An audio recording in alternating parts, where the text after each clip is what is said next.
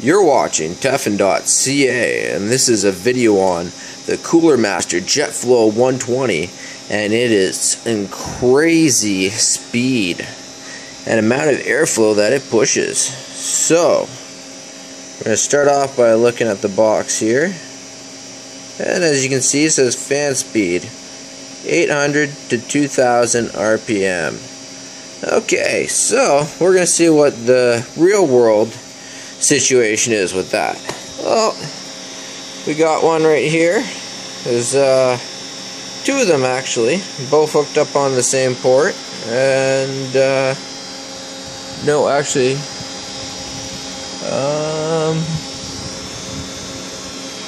how did I manage to do that again?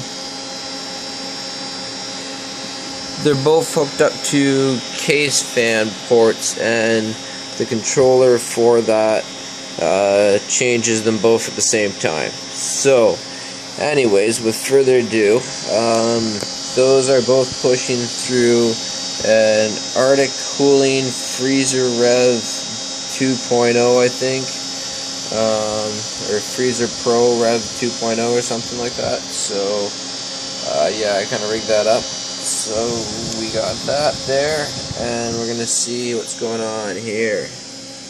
Well, we have those on full, pushing through that CPU cooler, air type here, and we're looking at about 2,300 RPM. So 2002-96, oh, 2003. So at fan 2 and channel fan 1. So about 2,300 pushing through that.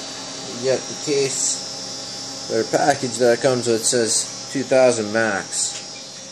So something not totally accurate there. It's actually faster than what it says. Well, now we're gonna come over here to this computer, and we got one there and another one up here, and that's pushing through a Corsair H75, and there's also a screen for air dust filtering on there as well, and there is some dust on it. So that equals this one here, CPU fan. I've already know which ones lead to which, so that's going at 2,200 RPM, so 100 RPM less than the air cooling method, but keep in mind there's also dust on the filter. And now this is a fan that's on the bottom of the case, and it doesn't have greatest airflow. There's only not even a full inch for it being propped up, and even despite that, it has no other obstructions though. It's going at, I'd imagine it's probably more than near the full speed, and that's 2,450, 2,430 RPM, so over 2,400 RPM. So imagine with the obstructions underneath, probably about 2,450, 2,500 RPM max on these fans.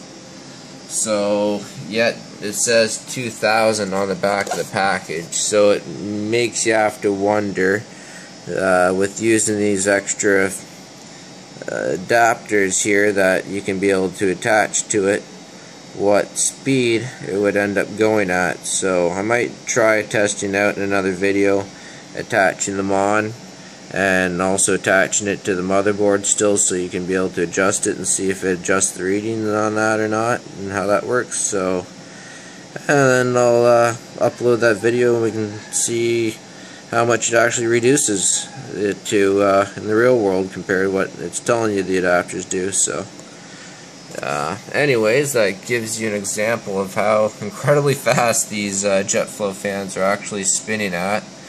It's no surprise that they're pushing out 95 cubic feet a minute, so it's some impressive stuff there, Cooler Master, but I mean, from what I've tested, I don't see why you wouldn't go ahead to just even post on the package that they're pushing like good 2,400 RPM instead of saying 800 to 200. So anyways, I hope you enjoyed the video. If you want to check out some more, come check out tefen.ca, and thanks for watching.